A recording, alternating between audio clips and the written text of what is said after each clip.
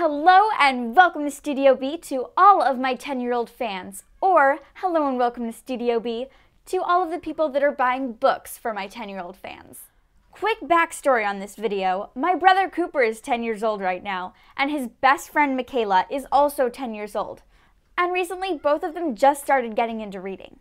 And I am proud to say that I am the big sister who has read almost every single book for that age group out there. So I sent my brother's best friend home with a huge stack of books, and she was willing to help me out on creating this giant list of her and my favorites, and my brother's. Here are the real 10-year-old favorites. The Terrible 2. I picked The Terrible 2 out for my brother because he is terrible. Just kidding. I will just say that he acts a lot like the main characters sometimes, trying his best to prank and annoy me all the time.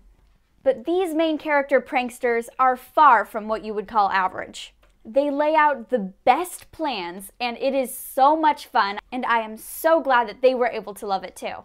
Number 2, Belly Up. I hate the cover. I hate the title. It's awful. When I saw this, I was like, ew, gross.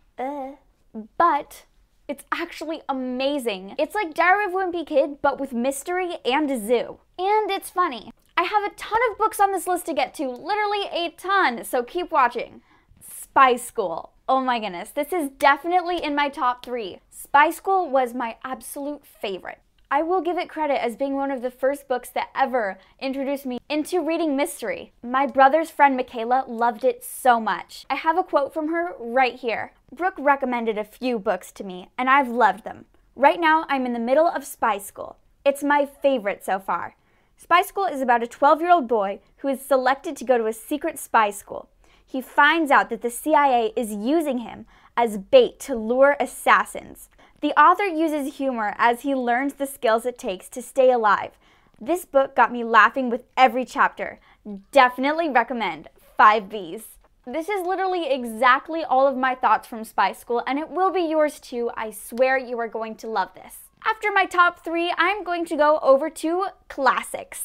Matilda by Roald Dahl. I so related to this character when I read it. And the movie's great too. Holes by Louis Satcher. Not only is this book amazing, but I still rewatch this movie with my friends. Holes is amazing as a chapter book because it introduces you to side plots, and you get to connect the dots to find out where it's taking you in this story. This is a huge step up from chapter books with its complex plot and complex storyline. While not being too hard to read, this book is a roller coaster of mystery and fun. Frindle by Andrew Clements.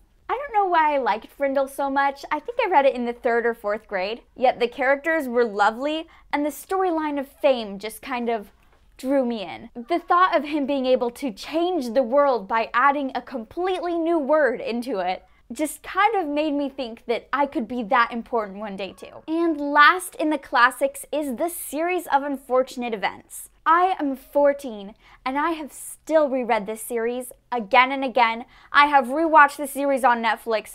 I would die for these characters. It's dark, it's mysterious, it's unfortunate, it's amazing. And I would die for Violet and Quigley. These books are amazing, and it's a really long series too. And then into the fun/funny category. Diary of a 6th Grade Ninja. No, it is not a ripoff of Diary of a Wimpy Kid. I know there's a ton of them out there. I actually got this one as well on Audible. The best ones have a cast of people narrating instead of just one person. And this one is exactly like that. It definitely does the book justice, and I would definitely recommend it. But if you have the hard copy too, even better. And now onto graphic novels. When I was 10, my favorite graphic novel was Geronimo Stilton. It's actually kind of in between a graphic novel and a book. A new one that came out, and I wish I had had this when I was 10, is the Babysitter's Club series in graphic novel form. You can see our review and skit on my channel. Next one is Roller Girl. I loved this book because I felt like this girl was so cool. Her friendship with her starts to drift apart, especially when she joins a roller derby camp. But during this book, this girl finds herself and realizes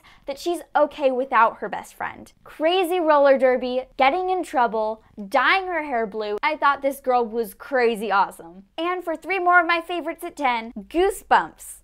I Survived, Dork Diaries. And that is it. Thank you so much for watching this video. I love you all so much. Shout out to each and every one of my 10-year-old fans out there. I wish you all super happy reading, and make sure to check these books out. You can find them either at your local library or on Amazon. Make sure to check online if your library is actually open or kinda open, because it can look like your library is not open, where in reality you can actually order books online and pick them up there. Make sure to like this video if you're 10 years old or have read any of these books. See you next time on Studio B. Oh, and make sure to follow me on my Instagram.